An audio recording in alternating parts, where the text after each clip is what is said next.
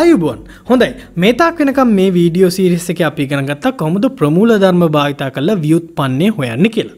දැන් අපි එතනින් එහාට යමු. අපි ඉගෙන ගන්න පටන් ගමු අවකල නීති ගැන. ඉස්සෙල්ලම මේ වීඩියෝ සීරීස් එකේ ඉදිරි වීඩියෝ 4-5 දක්වා මම කරන්න යන්නේ අවකල නීති ඔප්පු කරන එක. මොකද විභාගෙදී ඕගලන්ට අවකල නීතියක් ඔප්පු කරන්න කියලාත් ගානක් එන්න පුළුවන්. හොඳයි. right. පළවෙනි නීතිය තමයි අපි ඔප්පු කරන්න යන්නේ. මොකද්ද? නියතයක අවකල සංගුණකය කියලා. නියතයක ව්‍යුත්පන්නය මොකක්ද කියලා තමයි අපි හොයන්න යන්නේ. නියතයක් කියන්නේ කවුද? නියතයක් කියන්නේ නියතයි. වෙනස් වෙන්නේ නැහැ. හරි වචනේ තේරුම. ඒ කියන්නේ නියතයක් කියන්නේ අංකයක්. ඔයාලට එහෙම හිතන්නත් පුළුවන්. උදාහරණයක් හැටියට fx සමානයි 5. එහෙම නැත්නම් fx සමානයි 10, 25000, මිලියනය. ඕවා නියත. ඒ කියන්නේ අංක. හරි. එතකොට ශ්‍රිතයක් අංකයක් වෙනකොට අපි නියතයක් කියලා කියනවා. නියතයකට ඉංග්‍රීසි වලින් කියනවා අපි constant කියලා. ඒක තමයි සාමාන්‍යයෙන් නියතයක් නිරූපණය කරන්න C අකුර පාවිච්චි කරන්නේ. අපි නියතයක් ඇඳලා බලමු රූපයක් හැටියට ප්‍රස්ථාරය. දැන් fx සමානයි 5 කියන ශ්‍රිතය කොහොමද අඳින්න පුළුවන්? 5 හරහා යන හරහට යන ඉරක් නේ. right. දැන් අපි නීති වලින් මේ ප්‍රමූල ධර්ම වලින් ඔප්පු කරන්න කලින් අපි බලමු common sense පාවිච්චි කරලා නියතයක ව්‍යුත්පන්නය මොකක්ද කියලා. ව්‍යුත්පන්නය කියන්නේ මොකද්ද? වෙනස් වීමේ ශීඝ්‍රතාවය. මේ රේඛාවේ වෙනස් වීමේ ශීඝ්‍රතාවය කීයද? මොකද හිතෙන්නේ?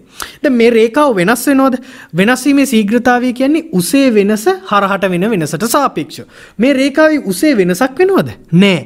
උසේ වෙනසක් වෙන්නේ නෑ. ඒකින්ද වෙනස් වීමේ ශීඝ්‍රතාවය කීයද? 0යි. එතකොට අපේ common sense පාවිච්චි කරොත් මොකක්ද වෙන්නේ? වෙනස් වීමේ ශීඝ්‍රතාවය එහෙම නැත්නම් ව්‍යුත්පන්නය ඕනෑම නියතයක 0යි. හරි right මේක නිකන් අර නවත්තලා තියෙන වාහනයක ප්‍රවේගය වගේ. නවත්තලා තියෙන වාහනයක ප්‍රවේගය කීයද? 0යි. ඒ වගේ තමයි. right දැන් අපි මේ ප්‍රමූල ධර්ම පාවිච්චි කරලා ඔප්පු කරමු මේක.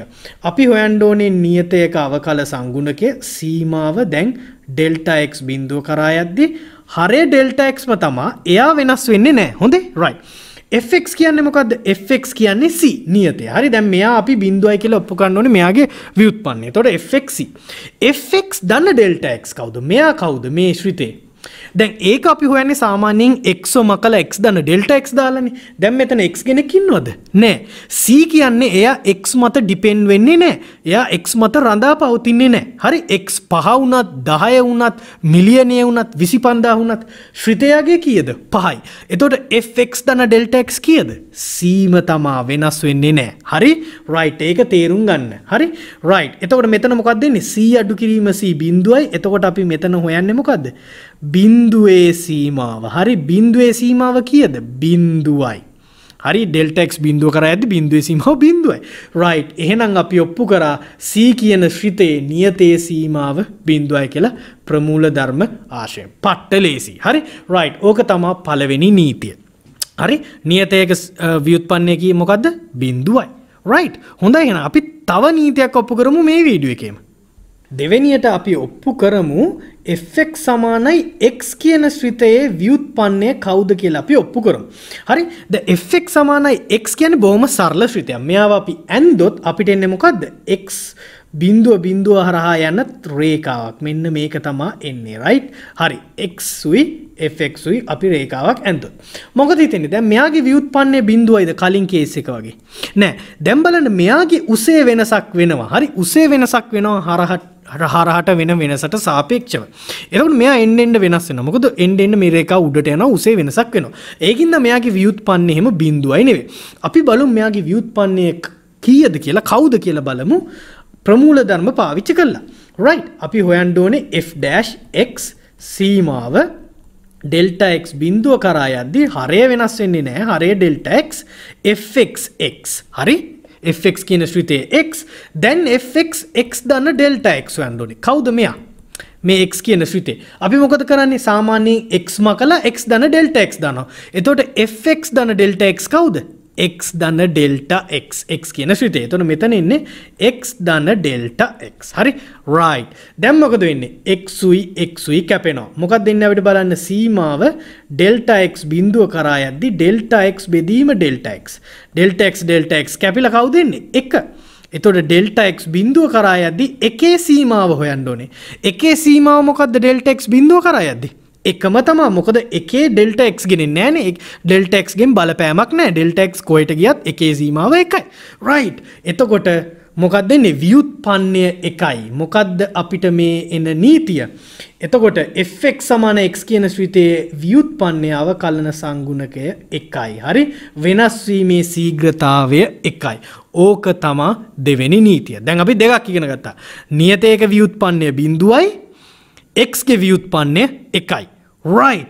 අපි තව නීතියක් ඉගෙන ගමු මේ වීඩියෝ එකේ. මොකද අපිට තව වෙලාව තියෙන නිසා. right. දැන් අපි ජුන්ටිත්තක් බරපතල නීතියක් ගැන තමයි ඉගෙන ගන්න යන්නේ.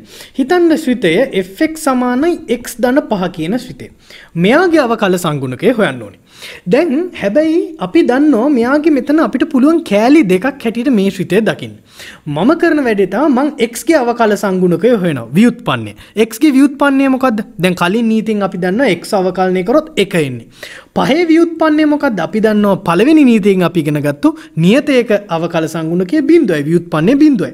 එතකොට මම කියනවා x ධන 5 අවකල සංගුණකයේ 1 ධන බිඳුව කීයද? 1යි කියලා කියනවා. කොහොමද මේක ගත්තේ? මම මේ ශ්‍රිතයේ කෑලි දෙකක් හැටියට දැකලා ඒ කෑලි දෙකේ අවකලන සංගුණකයන් වෙන වෙනම හොයලා ඒ දෙන්නව එකතු කරලා සම්පූර්ණ ශ්‍රිතයේ අවකල සංගුණකය දුන්නා. ඔහොම කරන්න පුළුවන්ද? වාසනාවකට අපිට පුළුවන් එකතු කිරීමයි අඩු කිරීමයි තියෙනවා. ඒ කියන්නේ කෑලි දෙකක් වෙන්න ඕනේ නැහැ. කෑලි 5000ක එකතුවක අවකලනය හොයන්න තියෙනවනම් මේ කෑලි 5000 අවකලන සංගුණකයන් වෙනම හොයලා ඒ අවකලන සංගුණකයන් ඔක්කොම එක 5000ම එකතු කරොත් අන්න අර ශ්‍රිතේ අවකල සංගුණකය හොයන්න පුළුවන්. අඩු කිරීමේදීත් එහෙමයි. හරි? වැඩි කිරීම බෙදීමේදී එහෙම වෙන්නේ නැහැ අවාසනාවකට. නමුත් අඩු කිරීමයි එකතු කිරීමයි ඒ අතින් ගත්තම හරිම හොඳයි. right. දැන් හැබැයි අපි මේක ඔප්පු කරන්න වෙනවා. ඒ කියන්නේ අපි හිතමු මෙන්න මෙහෙම දෙයක් තියෙනවා කියලා. අපි හිතමු අපේ ශ්‍රිතයේ fx කියන්නේ තව ශ්‍රිත දෙකක එකතුවක් කියලා. hx ධන gx කියලා. එතකොට අපි පෙන්වන්න ඕනේ මොකද්ද? අපි පෙන්වන්න ඕනේ f ගේ අවකල සංගුණකය තමයි h වෙනම අවකලනය කරලා g වෙනම අවකලනය කරලා ඔය දෙන්න එකතු කරපුවම f ගේ අවකල සංගුණකය එනවා කියලා අපි පෙන්වන්න ඕනේ. right. ප්‍රමූල ධර්ම වලින් අපි ඕක ඔප්පු කරමු.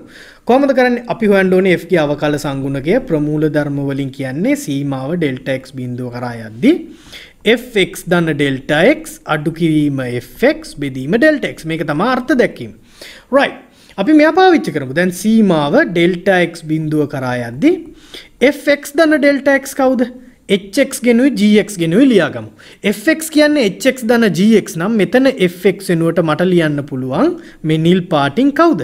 hx ධන gx කියලා. fx කියන්නේ hx ධන gx නේ. මම මේව වරහන් අස්සේ ලියා ගන්නවා. right. fx ධන Δx කවුද එතකොට? එතකොට මෙතන x මකලා x ධන Δx දාන්න තියෙන්නේ. එතකොට මට මෙතන ලියන්න පුළුවන් hx ධන Δx එකතු කිරීම gx ධන Δx. ඉඩ මදි වෙයිද? right ගානට ඇති. හරි. මොකද්ද මම මේ කරේ? fx ධන Δx ලියාගත්තා hg ගෙනුයි fx ලියාගත්තා hg ගෙනුයි. අමතක කරන්න එපා බෙදන් තිනවා Δx ගෙන්. right. දැන් මෙයාව අපි ලොකු කරලා ලියමු. හරි පොඩ්ඩක් පැහැදිලි වෙන්න. මොකද්ද මෙතන ලිව්වේ? මෙතන hx ධන Δx, මෙතන ධන gx ධන Δx, මෙතන මේ ඍණෙන් වැඩි කරපුවාම හරි ඍණ hx ඍණ gx. ඒකයි මම මේ පොඩ්ඩක් වරහනක් දාගත්තේ මෙතන.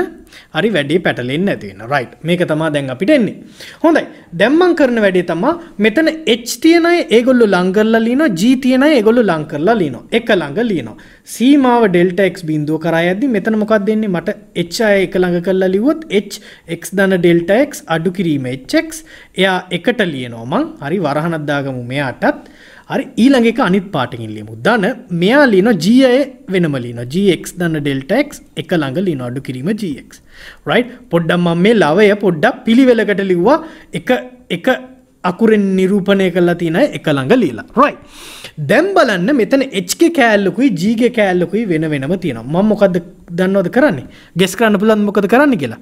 ඔය කෑලි දෙක වෙන වෙනම Δx ගෙන් බෙදනවා. මට මේ ප්‍රකාශනය ලියන්න පුළුවන් මෙන්න මෙහෙම Δx බිඳුව කරා යද්දි h x ධන Δx අඩු කිරීම hx බෙදීම Δx එකතු කිරීම අර භාගේ කඩනවා භාග දෙකකට. gx ධන Δx අඩු කිරීම gx බෙදීම Δx කියලා. බලන්න භාග දෙකකට කඩලා ලිව්වා. එහෙම කරන්න පුළුවන්ද? පුළුවන්. 5 ධන 3 බෙදන්න තියෙනවා දෙකෙන් අපිට මෙයා ලියන්න පුළුවන් 5 බෙදීම 2 ධන 3 බෙදීම 2 කියලා. කිසි ප්‍රශ්නයක් නැහැ. හොඳයි. right. දැන් අපිට මොකද්ද කරන්න පුළුවන්? දැන් මම කරන වැඩේ තමයි දැන් සීමාව හොයන්න තියෙනවා මේ ප්‍රකාශන දෙකක ඓක්‍යයක සීමා නීති වලින් අපි ඉගෙන ගන්නවා මොකක් හරි ප්‍රකාශන දෙකක ඓක්‍යයක සීමාව හොයන්න තියෙනවා මේ ප්‍රකාශන දෙකේ සීමාව වෙන වෙනම හොයලා පස්සේ එකතු කරන්න පුළුවන් කියලා. ඒ කියන්නේ මම සීමාව ඩෙල්ටා x බිඳුව කරා යද්දි මෙයාගේ සීමාව වෙනම හොයනවා. හරි? right? එකතු කරනවා ඒකට මෙයාගේ සීමාව වෙනම හොයලා. හරි මේක සීමා නීති වලින් එන දෙයක්. සීමා නීති මම මගේ සීමා වීඩියෝ සීරීස් එකේ ඔන්න උගන්වලා තියෙනවා. හොඳේ? right. සීමා නීති වලින් තමයි මම මේක ලියුවේ. නිකන් සීමාව වරහනේ වැඩි කරලා ලියුවා වගේ. එහෙම කියන්න හොඳ නැහැ. නමුත් සීමා නීති පාවිච්චි කරලා තමයි මම මේක කරේ. right. හොඳයි. දැන් බලන්න මේ h ගේ තියෙන ප්‍රකාශනය. මේ මොකද්ද මෙතන h ගේ තියෙන ප්‍රකාශනය? මේ h ගේ අවකල සංගුණකයේ අර්ථ දැක්වීම නෙවෙයිද? hx දන ඩෙල්ටා x අඩු කිරීම hx බෙදීම ඩෙල්ටා x බිඳුව කරා යද්දි මෙතන පළවෙනි ප්‍රකාශනයෙන් නිරූපණය කරන්නේ h ගේ ව්‍යුත්පන්නය. දෙවෙනි ප්‍රකාශනයෙන් නිරූපණය කරන්නේ කවුද? g ගේ ව්‍යුත්පන්නය. මේක නිකන් g ගේ ව්‍යුත්පන්නයේ අර්ථ දැක්වීම වගේ නේ. g ගේ ව්‍යුත්පන්නයේ ප්‍රමූල ධර්මයේ අර්ථ දැක්වීම ලියන්නේ කොහොමද? gx දන ඩෙල්ටා x අඩු කිරීම gx බෙදීම ඩෙල්ටා x සීමාව ගන්නවා ඩෙල්ටා x බිඳුව කරා යද්දි. එතකොට මේ තියෙන්නේ g dash x. right. එතකොට f dash x සමානයි h dash x දන g dash x. right. ඔන්න අපි ඔප්පු කරා. right. අපිට ඔප්පු කරන්න ඕනුනේ ඒක ඒ දේ අපි ඔප්පු කරා ප්‍රමූල ධර්ම පාවිච්චි කළා. පොඩ්ඩක් එහෙන් මෙහෙන් සුළු කරලා තමයි ගන්න තියෙන්නේ. right. හොඳයි. අපි මේ වීඩියෝ එකේ නීති 3ක් ඔප්පු කරා අවකල නීති සම්බන්ධව. ඊළඟ වීඩියෝ එකේ අපි තාම වැදගත් නීතියක් ඔප්පු කරනවා. ඒක තමයි ගුණිතයක අවකලනය කොහොමද හොයන්නේ? ඒ නීතිය අපි ප්‍රමූල ධර්ම මාගෙන් ඔප්පු කරනවා. මං හිතන්නේ ඒක විභාගෙටත් සමහර විට ඇවිල්ලා ඇති පරණ ප්‍රශ්නයක් විදියට මං ගෙස් කරන විදියට. right? හරි. අපි එහෙනම් ඒ වීඩියෝ එකෙන් මං ඔයගොල්ලන්ව හම්බෙන්න.